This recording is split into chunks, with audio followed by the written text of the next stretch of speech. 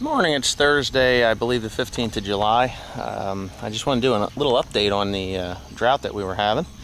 As you notice, I said we were having.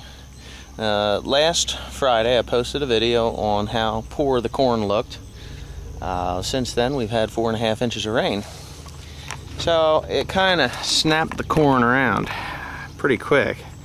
Here's the same shot down past the L8000. It's starting to tossle. It's still short down there, but we're shooting ears. All those dead leaves. I'm going to show you what I have here. I'm walking in the same exact spot. Of course now it's really green, but I'm going to show you all the same leaves I did on the video on Thursday or Friday. I think I took it on Thursday morning, but Friday. Now you can see how they have they've widened out. They've, of course, you know, they're dead down here towards the tip, but they're just exploding up. You know, there's ears coming on. I kind of like to see only one ear on per stalk because of the, here comes my dog. Yeah, as you can look up the row, it looks very well shaded. You know, we got a good canopy going on. Things are pollinating well. The corn, for the majority, the other day was only about this tall. It's grown a foot or so since then.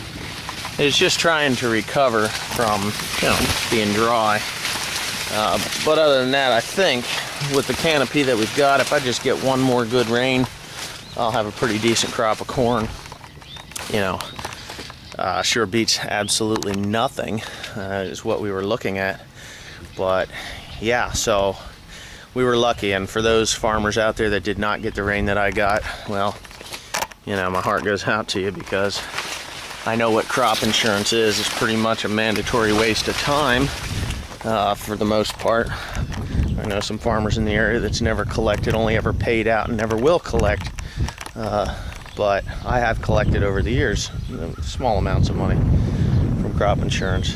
But yeah, I think this corn, this is the first corn that I had planted this year. I planted it on the 9th of May. It was a little later than most of the guys.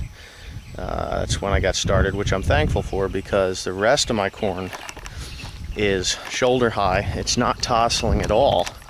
I think the last of the corn that I planted was planted on, I think, the 2nd of June.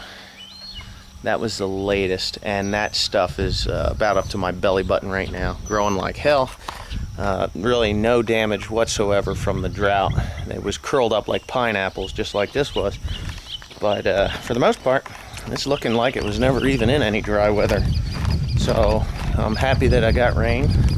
And to any of you guys that didn't, I'm sorry, but you know, I'm praying for you, even though I don't pray too much. But anyhow, you have a good day. Thank you.